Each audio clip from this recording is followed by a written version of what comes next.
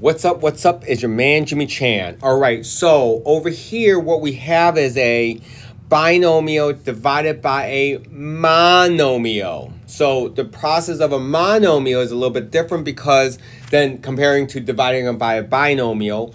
With a monomial, what we do is we're going to split fractions, right? What we did was we would call this, let's say, red. So what we're going to do is we're going to split this fraction up. Oops.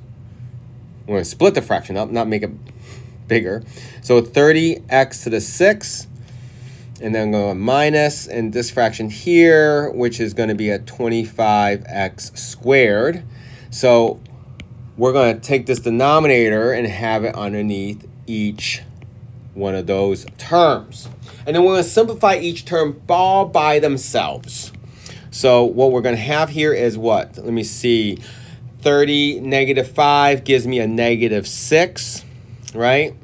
And then x to the 6 cancels out. Awesome. Minus, actually going to be a plus because I'm going to get a negative 5 here,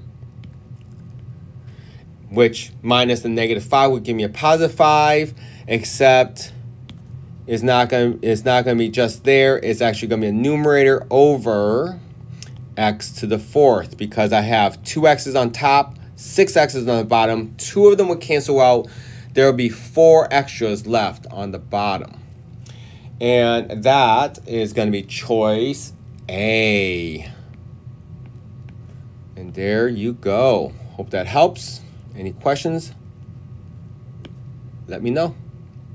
See ya.